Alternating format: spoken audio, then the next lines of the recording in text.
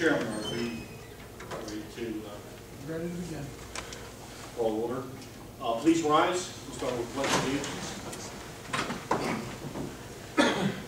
I pledge allegiance to the flag of the United States of America and to the republic for which it stands, one nation, under God, indivisible, with liberty and justice for all.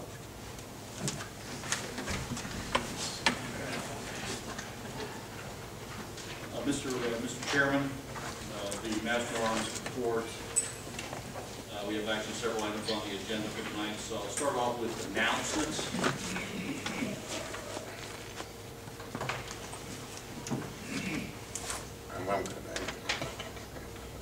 First off, in context of meeting submissions, our public meeting submission went out on March the 16th to our usual sources, the West Virginia Secretary of State website, West Virginia State Journal, newspapers in Weirton, Steubenville, Wheeling, and Martinsburg, and meeting notifications to the WAPA email list also on the same date, it's the 16th. And also, as you're well aware, on our WAPA website, we post all the meeting agendas, minutes from previous meetings, resolutions, YouTube videos of presentations, and also committee meeting results and workshops. An event also was posted on Facebook on March the 20th for this meeting. In the month of March, in the context of committees themselves, the Safety Subcommittee met on on the 10th. The Finance Committee met on the 17th. And for the public, again, these meetings are open for your attendance and participation, or for witnessing. Okay. First major announcement in this case, the Executive Director's 2015 first quarter interim report. I was asked to read that summary into the record, and I will do so at this point.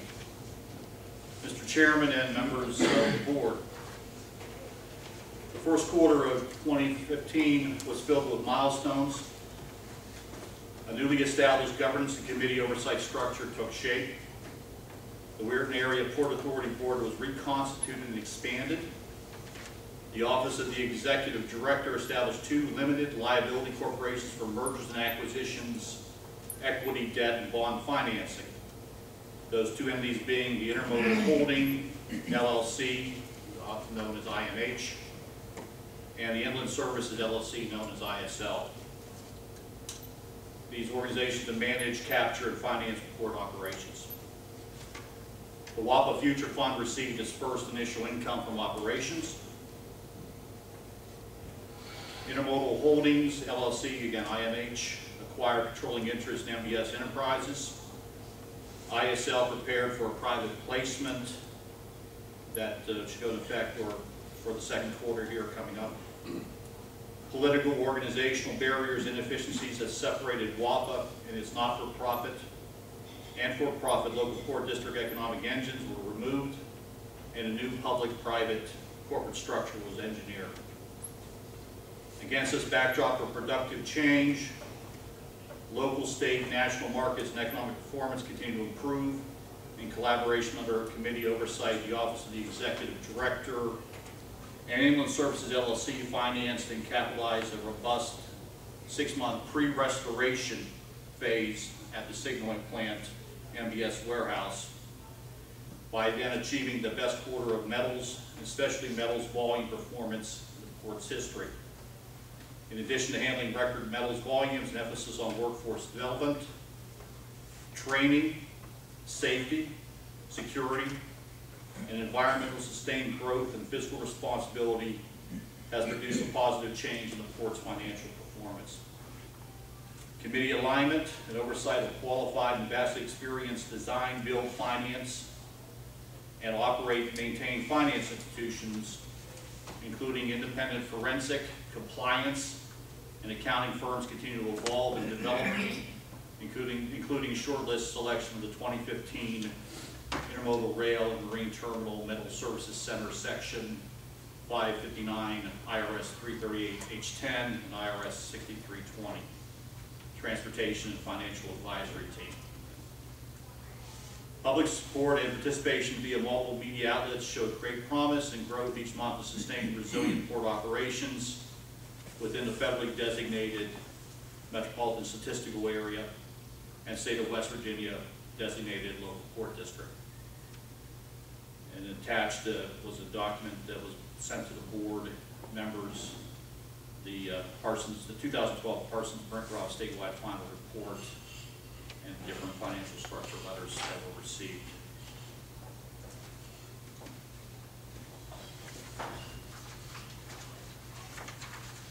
The second area of announcements in context of new is the area of an update on the SOC codes, the federal SOC codes, which operates at the terminal.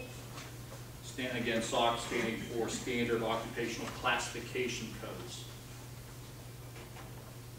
And I'll read into the record a quick summary of the first rates that are up for consideration. And again, this is for the terminal. A SOC code in this case is a 6-digit type of numbering scheme assigned by the federal government for every job category, be it engineering, administrative, management, etc. So, for example, the General Operations Management Code is 11-1021. This allows you to standardize your bidding on federal programs. So I have, in this case, 4 rates that have been established. First, again, General Operations Management, again, code 11-1021. The income range from $62,000 on low to a high of $167,000 with an annual median of $114,500. Financial analyst, in this case, code 13-2051, with a rate range of $45,000 to $99,000. In this case, an annual median income of $72,000. The Health and Safety Engineer Code, in this case 17-2111, the range of salary from $60,000 to $109,000, with median of $84,500. And also in the Industrial Engineer category, 17-2112, a range again $60,000 to $109,000, with a median of $84,500.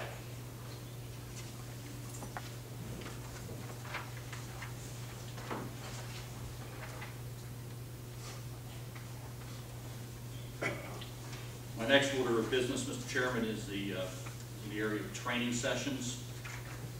As the Master of Arms, responsibility to prepare education for board members for our various affiliated companies and the officers and directors and employees, etc., and also for public benefit open to the public. On March the 12th, we held our first M&A training session, in this case for Robert's Rules of Order. Our guest speaker was John Sorrenti, provided courtesy of the West Virginia State Auditor, Glenn B. Gaynor III. We posted the training session on YouTube, so it's available online on our website. And certificates of completion were issued to attendees, and for some of the people, they're back on the back table. And I have the certificates for the board members that participated in that training. Can I comment?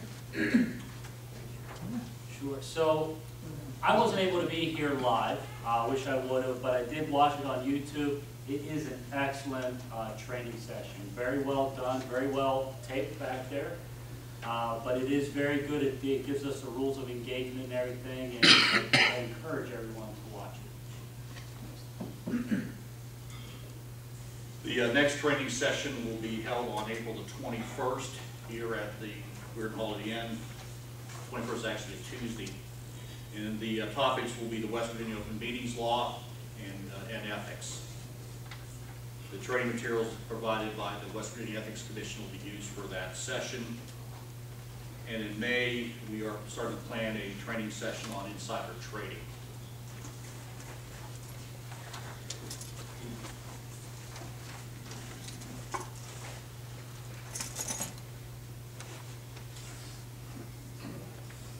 My next order of business, Mr. Chairman, is on the issue of policy-related board resolutions submittals. In this case tonight, we are going to be looking at two policies in the area of insider trading and in related party transaction policy. I will be presenting these, reading part of this into the record, and I know you'll be handling this during your new business section of the night. So, can I get to the next one? I summarized an important section in this insider trading, and I'm going to go ahead and read what has been summarized in the policies up on the website, but in this case, what we refer to as our acknowledgement page. I want to take the liberty of reading that again into the record for tonight. And in case you have insider trading, the key issues that this applies to the companies, basically the board of directors, officers, and employees of, and all agents, advisors, volunteers, consultants, and contractors to the company. In this case, basically defining the company as the court. Okay, and again, all of its affiliates. So first, it says, I understand, if person signing off on this acknowledgement, I understand and will comply that while in the possession of material non-public information related to the company, neither I nor any related person may trade in the company's securities or engage in any other action to take advantage of or to pass on to others that information, i.e. tipping. This general prohibition also applies to material non-public information related to any other company or publicly traded securities, including our customers or suppliers, obtained in the course of employment or association with the company. Basically, it's insider type information. And a couple other related definitions here. Again, as I mentioned, the company being, again, poured on its affiliates. Third, a definition of related persons. I understand that a related person includes my spouse, my children, extended family, anyone living in my household, partnerships in which I am a general partner, corporations in which I am either singly or together with others, the related persons owning controlling interest, trusts of which I am a trustee, settlor, or beneficiary, estates of which I am an executor, or beneficiary, or any other group or entity, whereas the insider can share with others the power to decide whether to trade in company securities. Again, the definition of related persons around you. And then again, I understand, you see this, I understand that material public information is material if, one, there is a substantial likelihood that a reasonable investor would consider it important in making a decision to buy, sell, or hold a security, or two, where the fact is likely to have a significant effect on the market price of that security. Examples of material non-public information include earnings, dividend actions, mergers and acquisitions, major dispositions, securities offerings, major discoveries or new products, significant research advances, major personnel changes, labor negotiations, major contract negotiations, unusual gains or losses in major operations, major litigation, and major marketing changes. And bottom line, then the last I have here is that I understand if I have questions on any time regarding this policy, I will consult with the Office of the Executive Director. I will also report any potential violations. So again, for that policy. Second policy, related party transaction.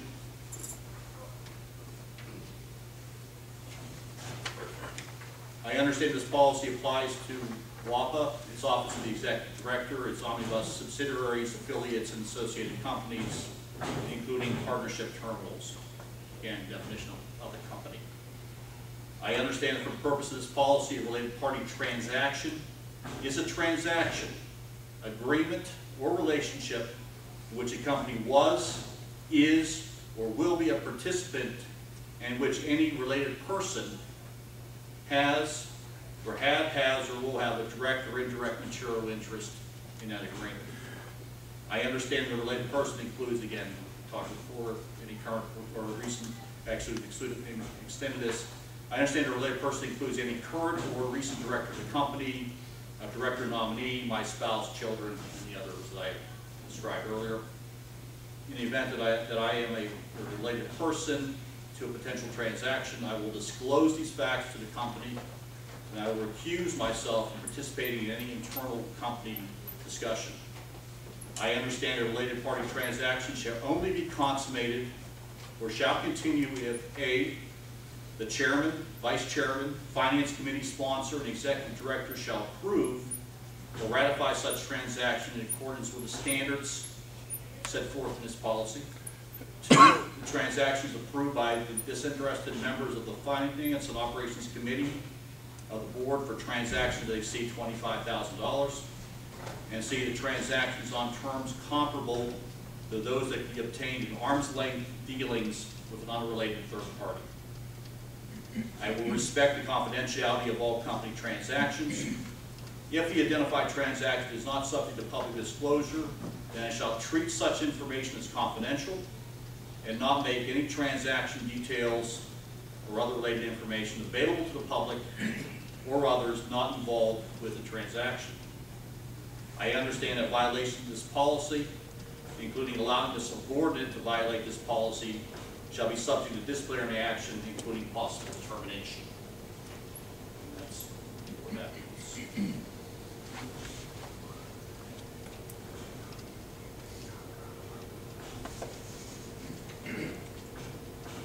Next order of business, board nomination. Again, this is for the record, and I know you'll be considering this in the new business section of the meeting. In this case, the board nomination of Bethany Dentis Goddard. Serving on the WAPA board, I'm going to read in her nomination for the record. Serving on the WAPA board is an exceptional opportunity to help foster continued growth and sustain resilient port operations within our state of West Virginia designated local port district. While serving as a board member requires both commitment and energy, is a rewarding and fulfilling opportunity and a great way to give something back to the Brooke, Hancock, Jefferson counties and city of Weirton communities. Bethany Goddard is a resident of Wellsburg in Brooke County and is being nominated to fill an open seat on the board.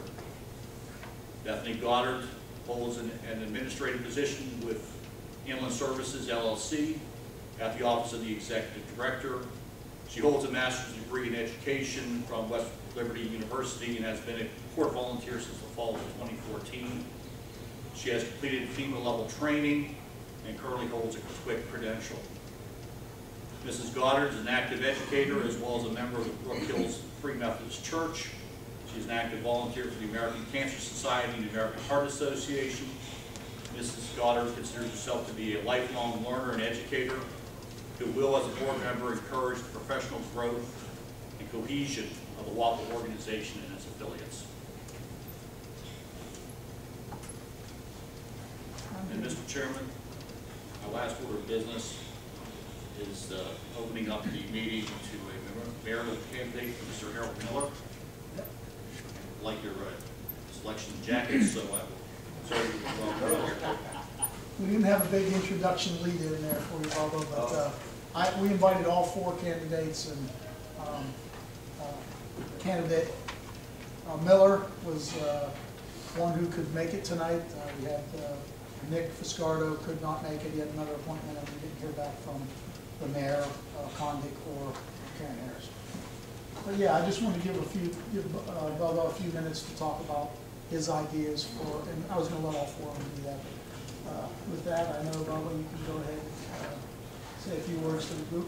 Well, first I'd like to negotiate because we're each allowed 5 minutes.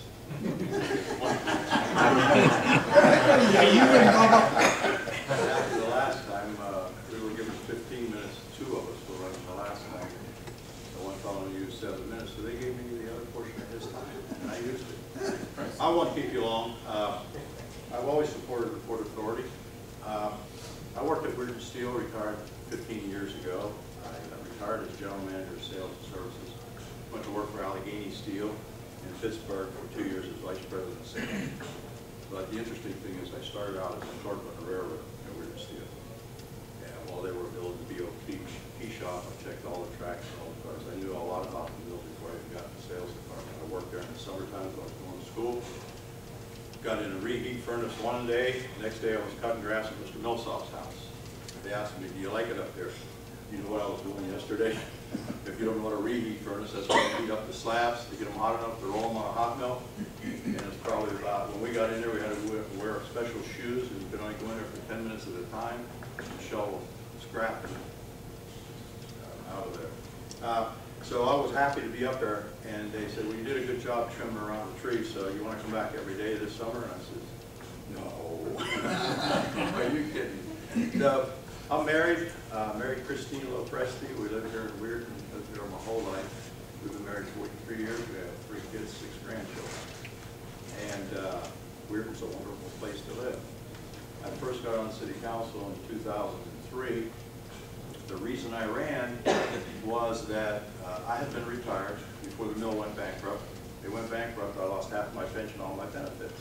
Most people who work at Weirton Steel, if they lost their benefits, they didn't even know who to call to get insurance, because the mill took care of you like you were one of the children.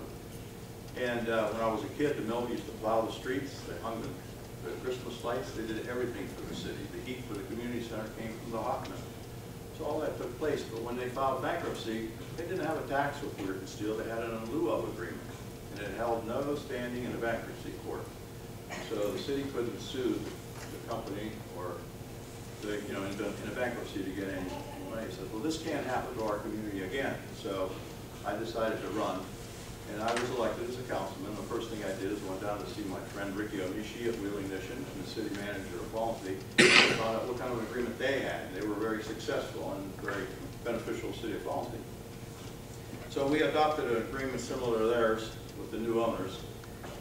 And from there, though, one of the other things that was interesting is I paid attention to the previous port authority that they had in the city. And for years and years, they had meetings, and they hired a guy out of Kentucky, paid him $30,000 a year to come up here and tell us what we should do in our area. But he was a friend of Governor Weiss, so I kind of understood how that stuff all comes down. And they really didn't understand the port authority. They thought they had to be on the river. The city only had a small portion of property on the river. And I told him, I said, I don't think you need to be on the river. You could build a storage facility up here on Three Springs Drive, and we can bring product in on the river and store it here and distribute it. The one advantage that the city of Weirton does have is the Ohio River. It's one of our greatest assets in the city of Weirton. We shipped barge. After I retired, I forgot to tell you, I had a small brokerage company called A Lot of Steel Associates. There were a lot of steel associates because I got a lot of old retired guys that would work my commission out. We were shipping barges. My son and I were selling hot roll and shipping barges to Houston, Texas. If any of you have been to the port of Houston, you know how big it is and what goes on down there. We were shipping barges on the river, cheapest mode of transportation. I predicted then that we need to put more effort into the river traffic and transportation, the commercial end of it, because of the cost of fuel was going up. And it was the cheapest mode of transportation.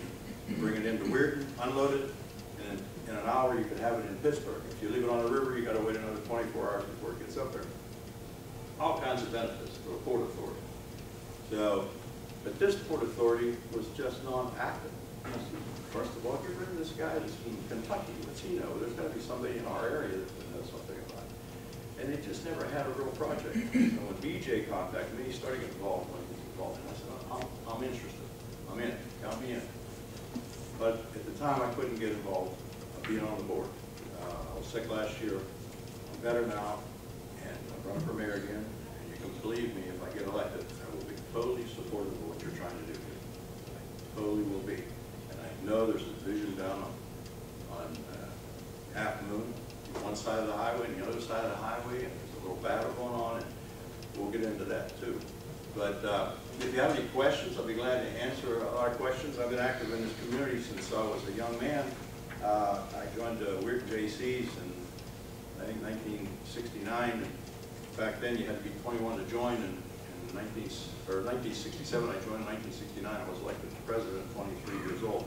I was the youngest president, local president in the state of West Virginia. I've never stopped being involved in the community since then. I started at Weirton Steel at the same time that another Bubba started his career, and that was Bubba Smith, the Baltimore Colts then. If you remember, we played football at the same time. Not together, not professionally. In high school. We're the same age. I had a nickname Bub, B-U-B, and when I started Weirton Steel in 1967, one of the fellows I worked for in customer service started calling me Bubba.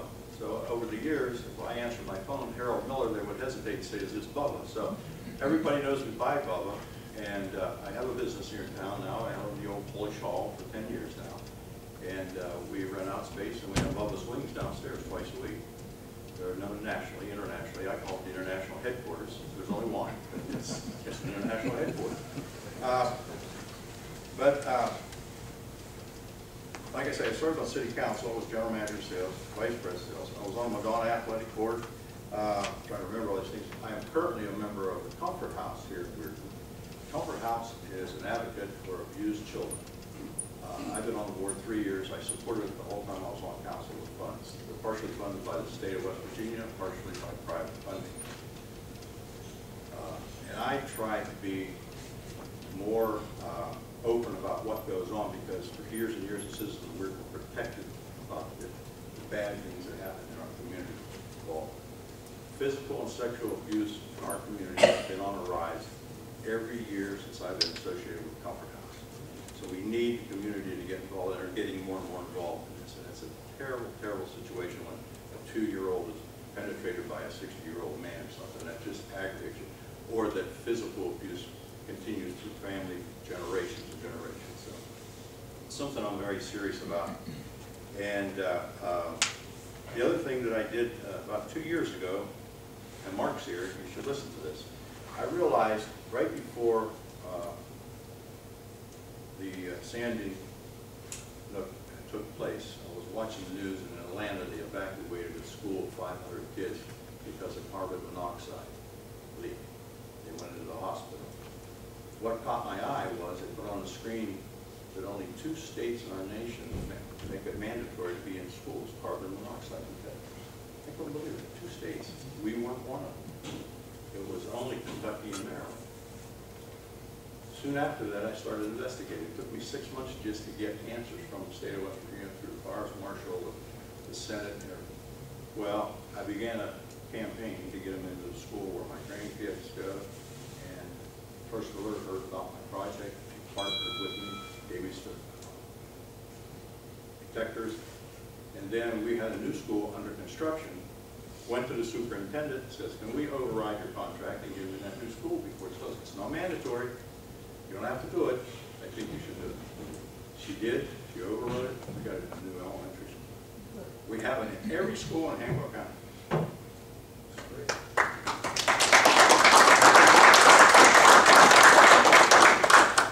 The sad thing is, Senator Fitzsimmons wrote legislation that he was going to present in January for the state of West Virginia to adopt it, and he lost the election. So I've got to start with a new senator to get legislation written, so that in future new schools it will be part of the contract, and gradually place them in the older schools as they have the funding to do so. That's one thing I'm most proud of. I served as chairman of the Renaissance Festival. It was my idea. I was the founder of it, and we had it on the 4th of July at Main Street. It was hugely successful, and they discontinued it under the current mayor. Didn't take it very long to discontinue that. St. Joe's Fall Bazaar. I was a 2-term president of St. Joe's Church Council, and like I say, one of my talks, I talk a lot about safety and security in the community. We don't know what's going on. I saw today where another police officer was shot, and I am a proponent of supplying the fire safety and rescue squads all the latest equipment that's available to them. I'd rather have it and not need it than to need it and not have it. You'll get more criticism for not having it than if you didn't have it, so, or had it. So if there's any questions, I'll be glad to answer. There's a lot of conversation in our community about B&O tax and the condition of the community. The city looks like hell, and the B&O tax is chasing businesses out of town. We don't need that, and I'm a proponent of repealing the B&O. We're going to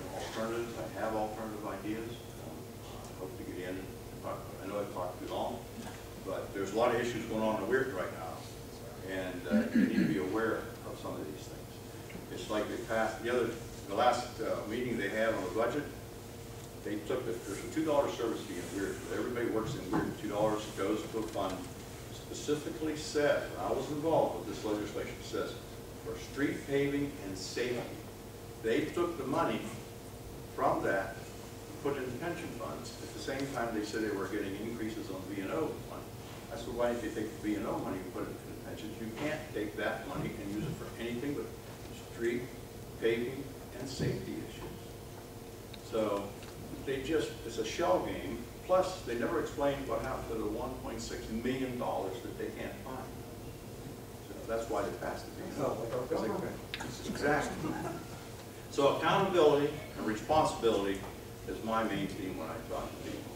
Every department head has to be accountable for these programs that we have going on in the city, and I will make them accountable. I was accountable when I had the responsibility of general manager of sales and services, and if I didn't get done what we needed to get done, I don't get done. And that's the way the city has to operate. So I thank you for your time. It's taken more time than... It's okay, thanks a lot.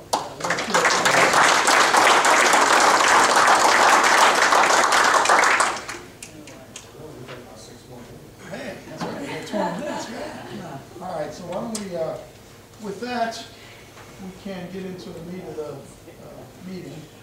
What I want to do is do a couple of... Roll call. Oh, roll call first, yeah. That's right, whoa. All right, so,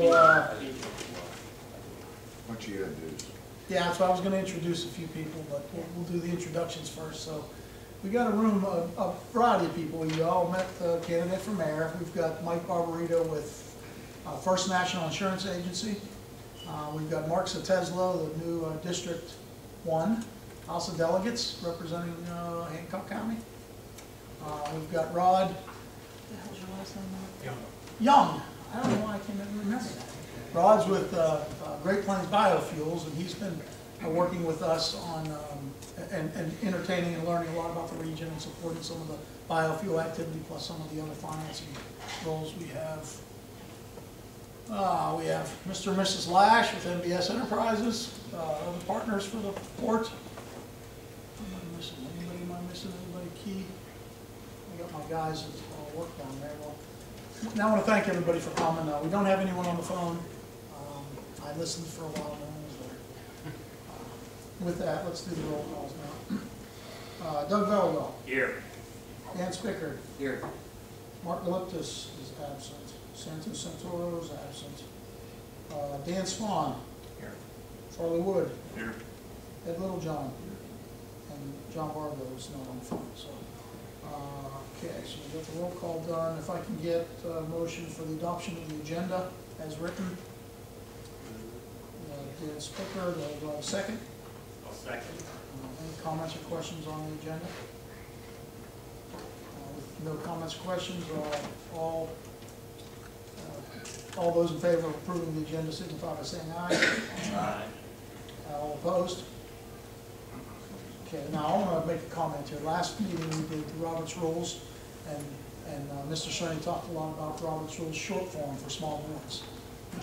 We're not adopting that at this point, only because the board's going to continue to grow, and it's important to continue to understand that Robert's Rules full protocol, and the committees possibly we could use the short forms on the smaller boards, but I just in case anyone had questions, because we went through that last week and I'm not doing it, so I want to make sure everyone understood. Okay, the next item on the agenda is approval of last month's meeting minutes. Can I have a motion to bring that to the floor? Motion. Doug, do I have a second? I'll second. Farley. Any comments or questions on previous meeting minutes? Okay, with no comments or questions, all in favor of approving the minutes signify by saying aye. Aye. All opposed? Okay, minutes approved. Next slide. Okay, we have some resolutions in committee. The first one is Board Resolution 84, and that You don't- is, You don't have it, I just I gave don't have you it, a yeah. status, sorry. that's okay. And that was sent to committee in August. and we requested the incorporation of the SOP codes, and today they were read into the record for the Pike Island Port and Motor Rail Terminal. Is there any other updates on that from?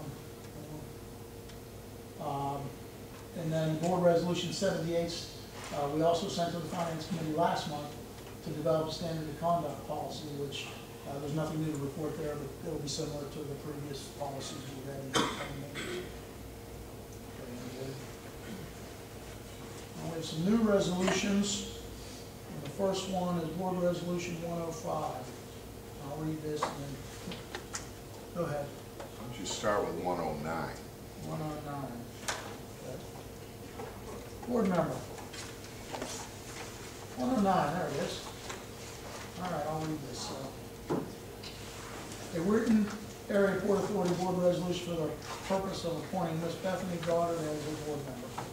Whereas the WAPA bylaws state in Article 4, Section E, that the board may consist of up to 7 members, but not less than 4 serving for 5-year non-overlapping terms, and whereas the WAPA board has been seeking interested individuals with appropriate business and community expertise to expand the breadth of the board's capabilities and to fill open seats, and whereas Miss Bethany Goddard, or Mrs. Bethany Goddard, a resident of Brooke County, West Virginia, a successful professional with Inland Services LLC, working in the Office of Executive Director and an active volunteer with WAPA, has expressed an interest in serving on the WAPA's board, and whereas Mrs. Goddard's bio and qualifications attached have been reviewed and found to meet the current requirements defined in WAPA's bylaws, with her being an individual with skills and expertise that would be a valuable addition to broadening the depth of the board.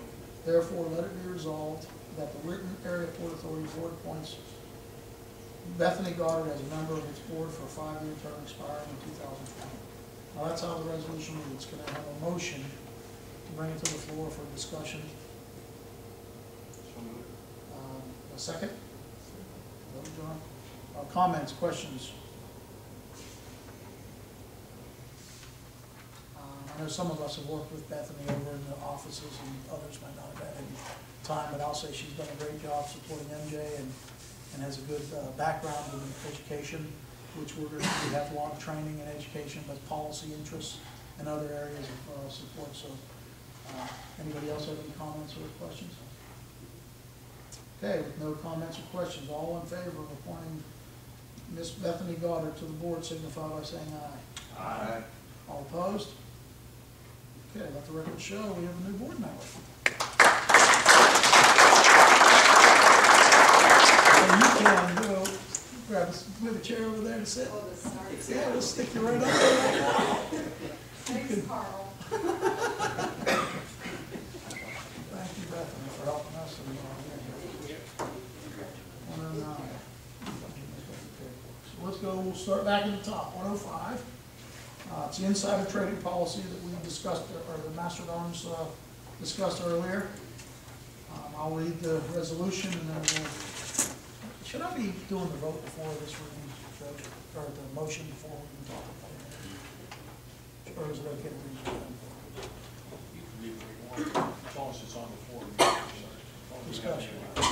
Yeah, before discussion, yeah. All right, a board insider trading policy, board resolution 105. A Weirton Area Port Authority board resolution for the purpose of establishing insider trading and material information policy.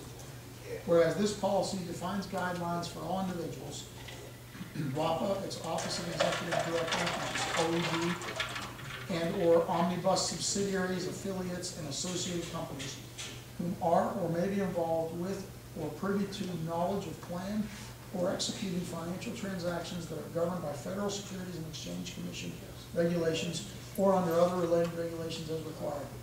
Whereas the WAPA board recognizes an insider trading and material information policy is necessary for the oversight and protection of the Weirton Area Port Authority, the OED, the omnibus subsidiaries, affiliates, and associated companies, including partnership terminals.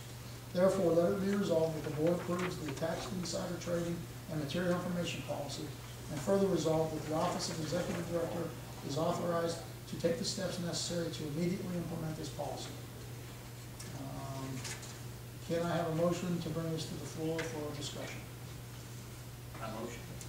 No, the second? Second. Dan, Any comments or questions related to this resolution?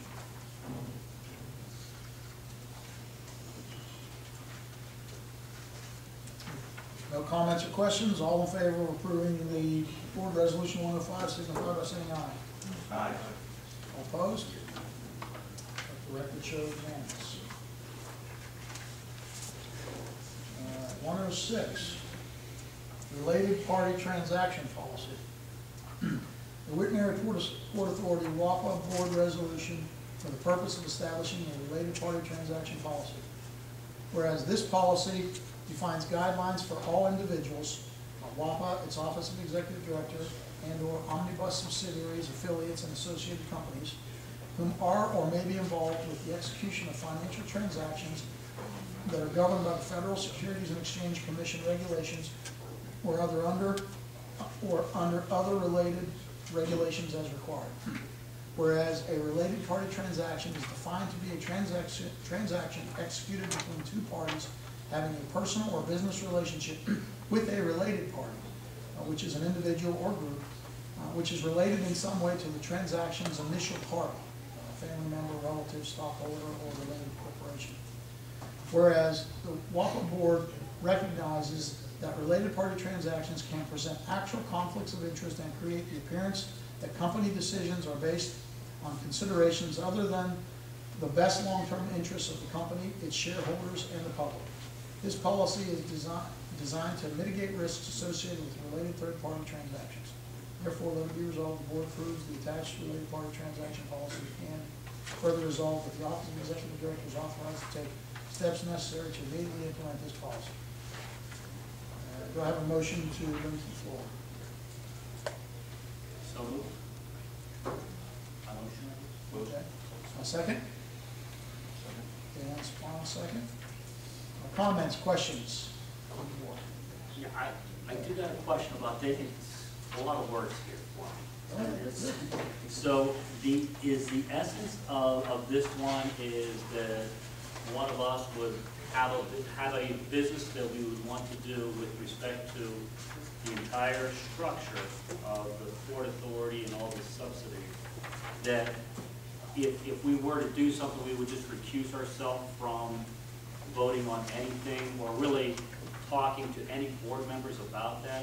Is that the essence of this? I was trying to get a handle of it. Disclosure.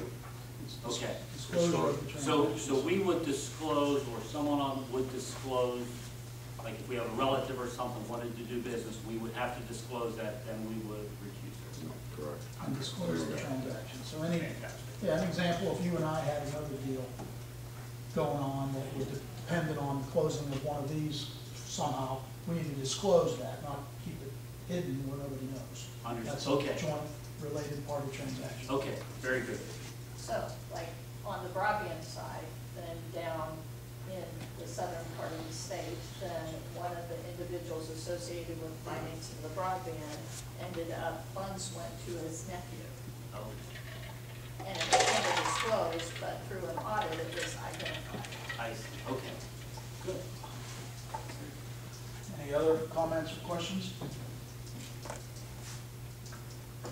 No further comments or questions. All in favor of approving board resolution 106, signify by saying aye. Aye. All opposed? Let the record show that passed unanimously. 107. All right. Board resolution 107 is Pike Island Port Intermodal Rail Terminal General Plumbing Contractor. A Weirton Area Port Authority board resolution for the purpose of issuing a general plumbing contract for the Pike Island Port Intermodal Rail Terminal facility. Whereas the WAPA board recognizes that the Pike Island Port Intermodal Rail Terminal property closing is nearing completion, and as part of Job Plan 1, which is pre-restoration, and once Job Plan 1 is complete, general plumbing services are required. Whereas companies were sought out who provide this service, and it was determined that Rico Plumbing Services, Weirton, West Virginia, is best suited and willing to provide this service, with this information being provided to the executive director. Therefore, let it be resolved that the board authorize the executive director to negotiate a performance-based contract for general plumbing services with Rico Plumbing, Weirton, West Virginia. This contract shall be a limited contract covering only the general plumbing services during Job Plan 1 and Job Plan 2, at the Pike Island Pool Intermodal Rail Terminal, and include strict program management controls to ensure all activities of the contract are done to meet insurance and financing requirements. And further resolve that the contractor shall acquire and hold throughout the term of the contract commercial liability, workman's compensation, and surety insurance, which shall cover the general plumbing services and the total value of the contract. And further resolve that prior to executing the contract, the executive director shall present the contract to the board for approval. Can I have a motion to bring Board Resolution 107 to the floor for discussion? Motion. Farley motions, a second. Second. Doug, second. Comments, questions? Straightforward. Okay, with no comments or questions, all in favor of approving Board Resolution 107, signify by saying aye. Aye. All opposed? Let the record show 107 passed unanimously. 108. Board Resolution 108, Pike Island Pool Intermodal Rail Terminal Fire Suppression Contract. A Weirton Area Port Authority WAPA Board Resolution for the purpose of issuing a fire suppression contract for the Pike Island Pool Intermodal Rail Terminal facility. Whereas the WAPA Board recognizes that the Pike Island Pool property closing is nearing completion, and as a part of the closing, an updated fire suppression system in the building is necessary to meet insurance and financial requirements. Whereas companies were sought out who provide this services, and it was determined that Communal Fire Protection Contractors, Columbus, Ohio, is best suited and willing to provide this service with this information provided to the Executive Director. Therefore, let it be resolved that the Board authorizes the Executive Director to negotiate a performance-based contract for a fire suppression system with Communal Fire Protection Contractors based in Columbus, Ohio. This contract shall include provisions for 1, field inspection of existing fire suppression system, including examination of all existing piping, hangers, and automatic sprinklers, along with an internal pipe inspection of each system. 2, approval to remove the existing fire suppression system via a letter of certification stating the removal can proceed. And 3, design of a replacement fire suppression system, which is to be in full compliance of all state and local codes, NFPA 13, and U.S. Coast Guard regulations regarding waterfront facilities. Further resolved that the contractor shall acquire and hold throughout the term of the contract commercial liability, workman's compensation, and surety insurance, which shall cover the fire suppression assessment and the total value of the contract. And further resolved that prior to executing the contract, the Executive Director shall present the contract to the Board for approval. Can I have a motion to bring this resolution 108 to the floor? A motion. The motion, second. Second. Farley, second. Comments, questions? All right, no comments or questions. All in favor of approving resolution 108, signify by saying aye. Aye. All opposed? Let the record show 108 passed unanimously. All right. The next agenda topic is key performance indicators.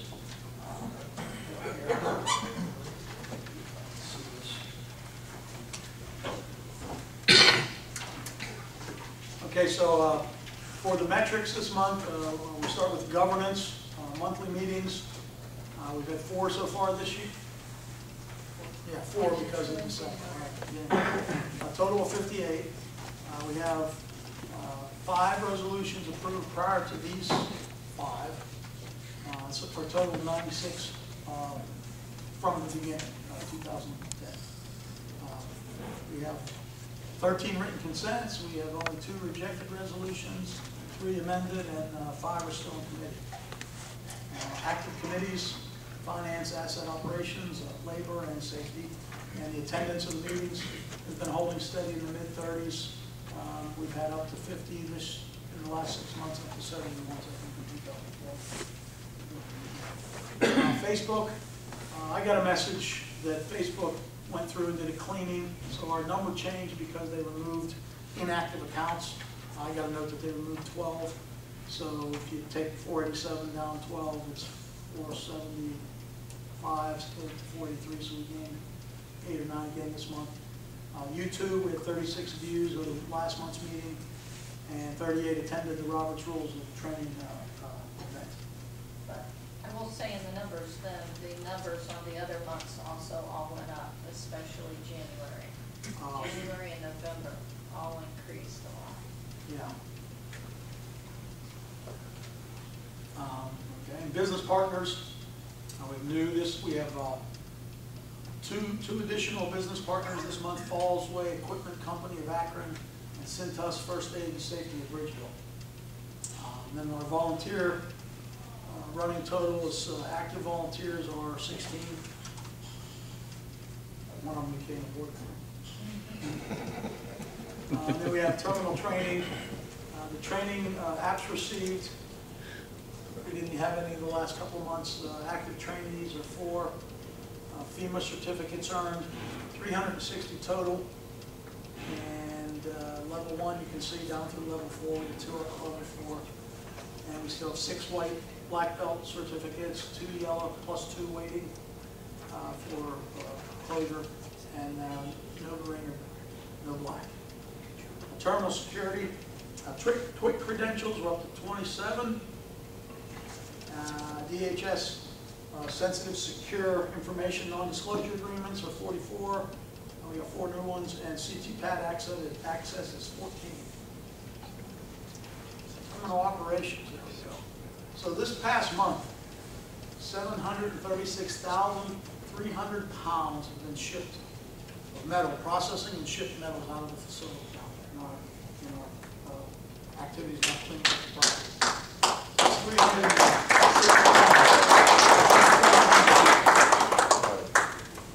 That's just with the work going on inside the facility right now. Internal work permits. That's how many tons? That's about 365 tons, about 120 a week, tons of metals, various metals being removed and taken out of the building and generated revenue. Any more info on that? Or Joe, can you attest to that? Yes, absolutely. Joe, Mr. Ducos, and with Mr. Kazmarek and Mr. Taylor and the rest of Gracie. And Gracie's guys are down there doing a hell of a job. Internal work permits. We had 7 new permits this month. We closed 2.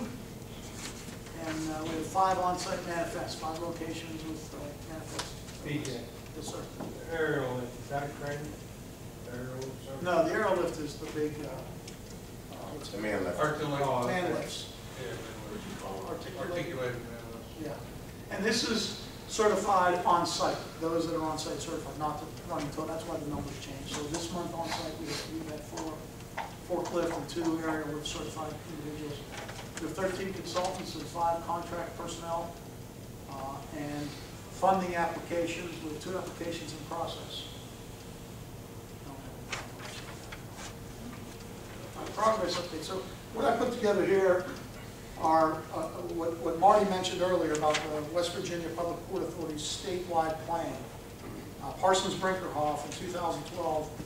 Parsons is an international transportation and consultant. They do a lot of different work, and they did a study of the state and the various port areas and catchment areas, defined catchment areas, and we grabbed a couple of things from back in 2012 that I listed up here, and I'll read them real quick. And this is Parsons' expert opinion. The shipping industry needs to be educated in river shipping. Many people do not know how to get a product from New Orleans to Weirton. Education combined with marketability could be used as a foundation to make businesses aware and produce alternative shipping options. If fuel prices continue to escalate, shippers will want multiple options. And just for example, I mean, that's a transportation mode we have that's operating at 30% capacity. So there's a lot of capacity. It's a high volume, low cost method, and the more knowledge and understanding of that, the better the region commerce will be as we'll be able to put an additional mode. Next is WAPA would like to capitalize on connecting fiber optics to anchors. For example, it could track products from Mexico in real time by monitoring temperatures. If a problem arose, the system would produce an alert, and the load could be diverted and saved. Currently, shippers do not know if their product is fresh or ripe or spoiled upon arrival. This example was a discussion of food products shipping from Mexico to Philadelphia. in refrigerated containers, and they don't know until it gets there that the refrigeration was lost in North Carolina. And so most of the shipment's bad. Or the guy receiving it says to the shipper, this is all bad, whether it is or not. So there's no way for anyone to really manage that. So with proper technology, tracking, fiber optic capabilities, and bandwidth capabilities, you take that cost out of the risk and the cost out of that system by real-time notification, divert to a refrigerated warehouse where you can get a new trailer and move forward. And you as a shipper can ensure your product gets to the site on in the proper condition. That was just an example. There's vibration, there's shock, there's temperature, there's even weights now, some weight type sensors that you can use on it. WAPA has to continue to apply and receive approval for various designations, regulations, etc., to be federally legitimate. We've submitted, I don't know the total, if you understand the total numbers, but we've been applying and being approved and accepted in various programs from the United States Department of Transportation Office of Mobility. We qualified there with WINC in 4 areas that the state, no one else in the state was qualified for. So we're looking for those added leverage points. We're in CTPAT with Homeland Security. We're part of the Coast Guard Cybersecurity Subcommittee activities, et cetera. So we continue to do that and build our credentials for federal compliance and federal Designation.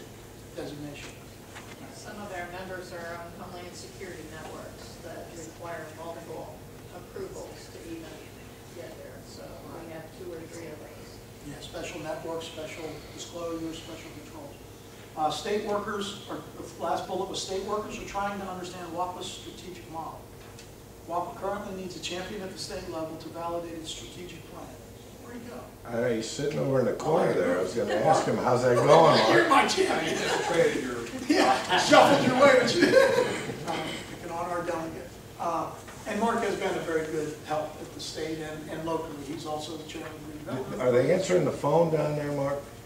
No. Okay. I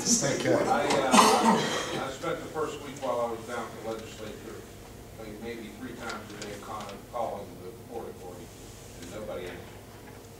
So we needed to establish that, and we've got a few folks up there. Then I got real busy, and I didn't get a chance to even get over there, and I feel pretty bad about that, because I intended to do it. Plenty of time. Yeah. All kind of meetings during the year. Yeah, there's a lot of time to meetings. do that. We also met with Delegate, or Senator Wells. Is Ryan, he's a senator.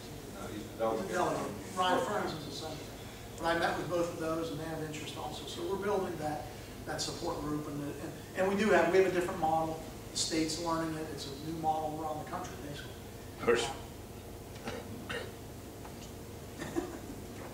All right, go ahead. A couple of other areas. We've heard a lot about different audits. So what I wanted to do is define some of these audits that are occurring or have occurred. Prior to these slides, in 2012, there was a legislative audit that defined the Weirton Area Port Authority based on the legislation as a political subdivision of the state of West Virginia. The auditor's office determined this, doing substantial critical government work. But there was an audit gap in auditing the Port Authority structure within the state structure, not just within the structure. And so we aren't taking public funds until that audit gap is closed. That was done in 2012 and it was completed at that time. What's going on today is a forensic audit. It's an examination, evaluation of a firm's financial information for use as evidence in court. Forensic audits can be conducted to prosecute a party for fraud, embezzlement, or other financial claims. Additionally, an audit may be conducted to determine negligence. So there's been a lot of confusion and a lot of craziness since we started. So part of the audit structure is to validate. We're comfortable our structure is validated, but everything's going to go through that level of detail because it's an SEC, it's a federal program. There's been a variety of efforts and attempts. You heard the mayoral candidate. And so part of the diligence is a forensic audit for this board. Anything else that, Mike, you want to add to that, or anybody? Financial audit. Well, obviously that occurs and is occurring in financing. An examination, evaluation of firms' financial information to provide an opinion whether financial statements are stated in accordance with specific criteria, normally international accounting standards, GAAP, IFRS, etc., In providing an opinion, the auditor gathers evidence to determine whether the statements contain material errors or other misstatements. Again, we're talking about SEC rules and public law and public finance, and so there's very tight controls on the finances of trading SEC-related companies, private placements. We've been following to the highest level of federal requirements and will continue, and a financial audit's what goes on to validate that. And I'm sure we've got a whole bunch of little gaps and nits that, you know, we didn't understand or whatever, but it's more of a learning tool than anything else, unless there's some major, you know, material defect resulting in steps. Compliance audit. It's a comprehensive review of an organization's adherence to regulatory guidelines. So it's an audit to regulations and rules and regulations related to various areas, like independent accounting, security, or IT consultants can evaluate the strength and thoroughness of compliance preparations. Auditors review security policies, user access controls, risk management procedures, and other key procedures over the course of the audit. So full compliance to all your internal policies, laws and regulations, in this case SEC, Coast Guard, federal, we have a variety of alignments there. And then another topic that we've talked about off and on or has been circling is restraint of trade. In antitrust law, any activity, including agreements among competitors or companies doing business with each other, which tends to limit trade, limit sales or limit transportation in interstate commerce, or has a substantial impact on interstate commerce. Most of these actions are illegal under the various antitrust statutes. Some state laws also outlaw local restraints on competitive business activities. So any obstructive efforts or restraint of work or smear tactics or whatever, that would be restraint of trade in other contracts or other disclosures or interference. So those are the kind of things that we've all experienced in all businesses, not just the port. Milan's got a variety of litigation activities at all times, and all companies do. But these are some key aspects for our audience and for our board to make sure we understand as we align with the disclosures of third-party transactions, material transactions, and the insider trading policies as we continue to escalate the compliance. Go ahead, MJ. This is a diagram today of Section 559 alignment in metropolitan statistical area. The three county areas, a metropolitan statistical area designated by the federals as an MSA, crossing two national economic development districts. So it's a unique location that's perfectly aligned for a port authority. I think your board, Dr. Brown in 2010. Dr. John Brown, yeah, Executive Director. Presented to the United States Congress and established the current operations under the MSA, is that correct? Yeah. Dr. John Brown is just retired from the Brooke Hancock Jefferson Metropolitan Planning Commission. And I don't recall what year. 2010. 2010. He was able to work with Congress and also the Philadelphia and Chicago Economic Development Authority regions, and was able to get Philadelphia to extend across the Ohio to Steubenville in Jefferson County, and Chicago into Brooke and Hancock County, which essentially built the MSA, which is a three-county, two-state overlap. It gives us special opportunities. The federal designation. Federal designation, right. It aligns to the federal designations of federal port authority. So underneath the Bureau of Labor Statistics, then the Steubenville Weirton area is an MSA number 66400.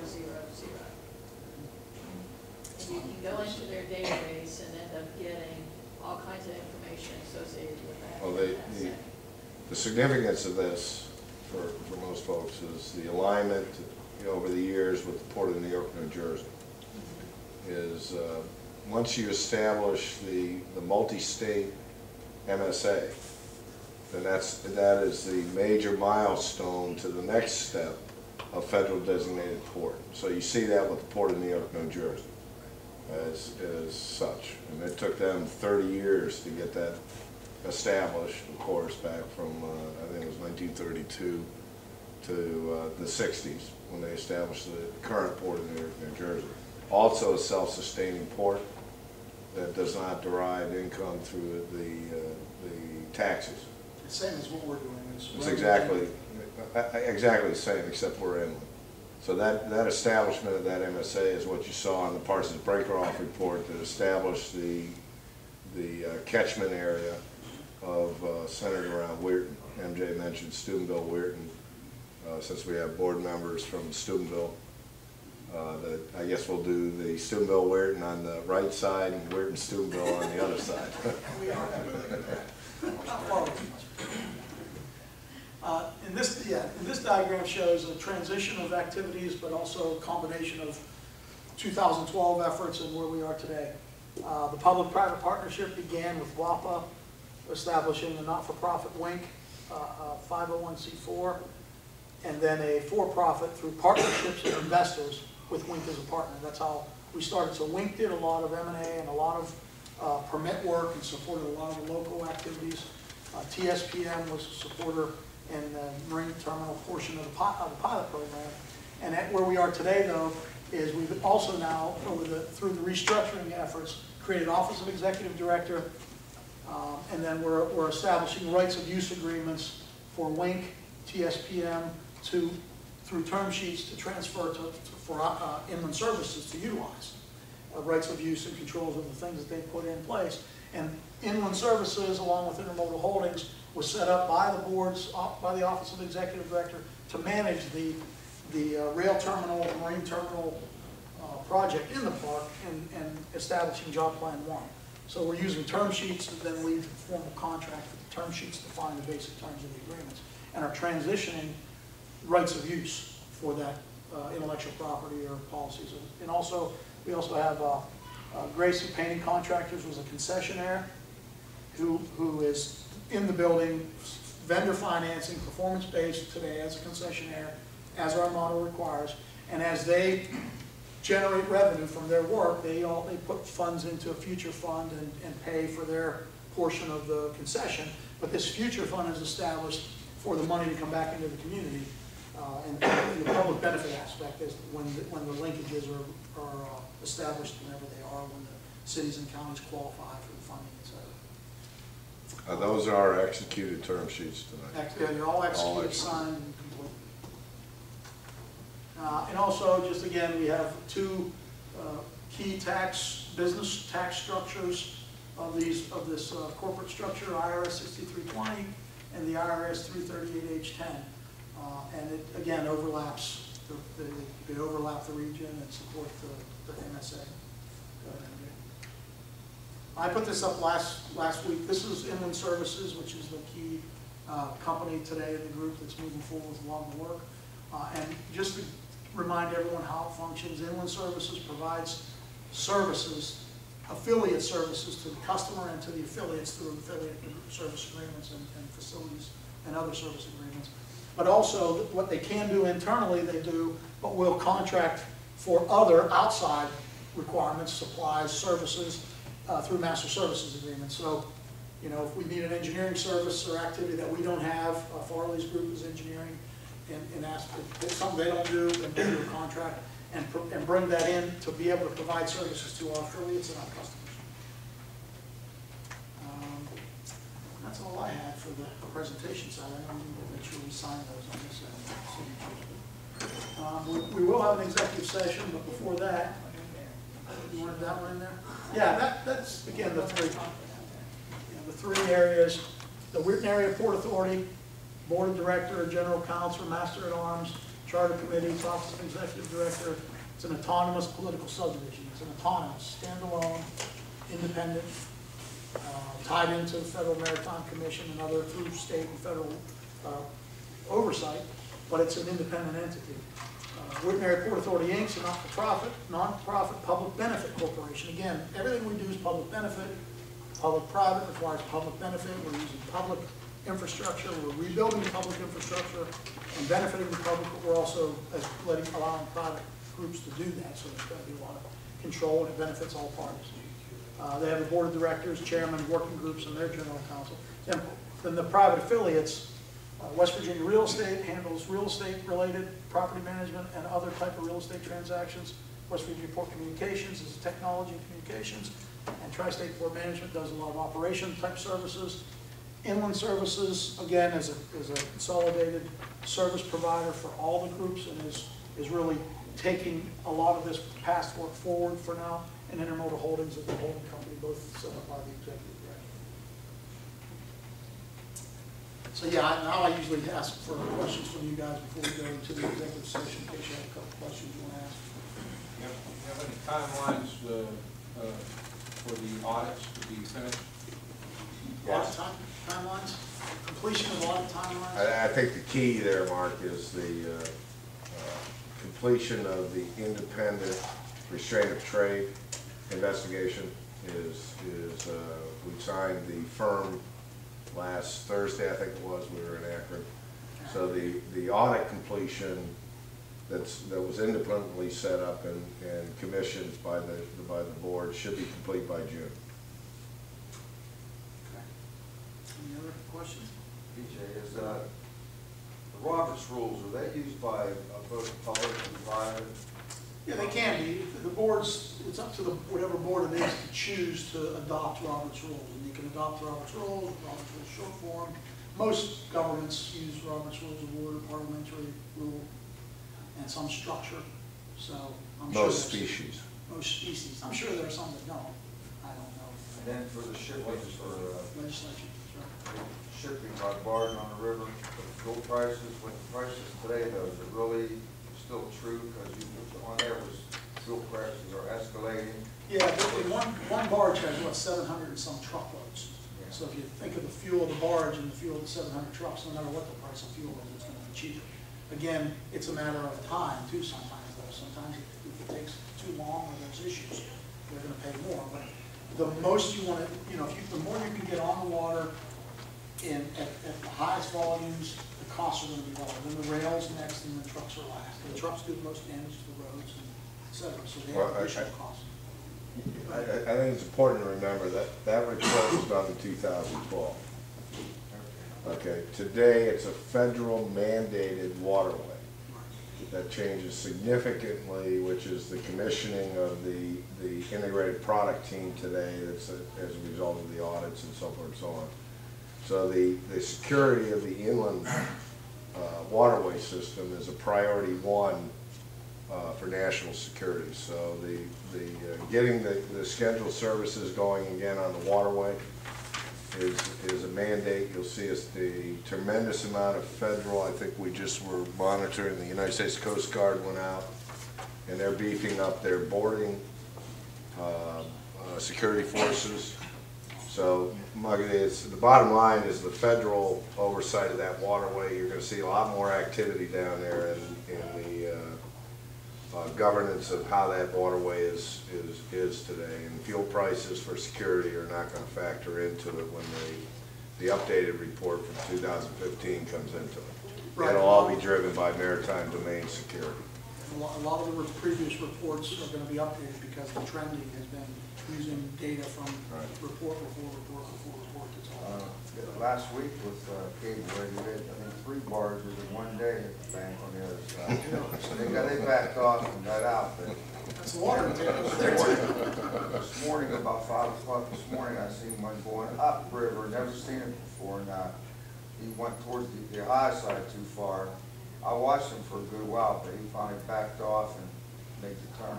And Mike is, I didn't introduce Mike, he's a board member of Link, but he also works at Stavages on the river there, and he sees a lot of the activities, and it's a tough turn. They're every month backing up or hitting the bank, so. Muggsy, as an order of magnitude, I used to do a lot of freight comparisons, but roughly you're about 10 cents per ton per mile by truck. You're in the pennies range for ton per mile by rail, and you're tenths of cent per ton per mile via barge. Wow. Yeah, so it's a lot of money in the mandates and security and utilization. It's going to be a big opportunity. So you're already, I think you're working on an optimization, logistics optimization with Hellman to get the into San Luis Potosi. Yeah. So I mean, you're going to see a lot more oversight, of course, to reactivate Bubba from the old days when that waterway was fully churning. So it's coming. But that scheduled service, both both domestically and internationally. It is, requires that federal oversight. Any other questions? Okay. And with that, we have an executive session, so I need a motion to adjourn to executive session. Dan, second. Ed Littlejohn, all in favor, signify by saying aye. Opposed, nay? All right, we'll be.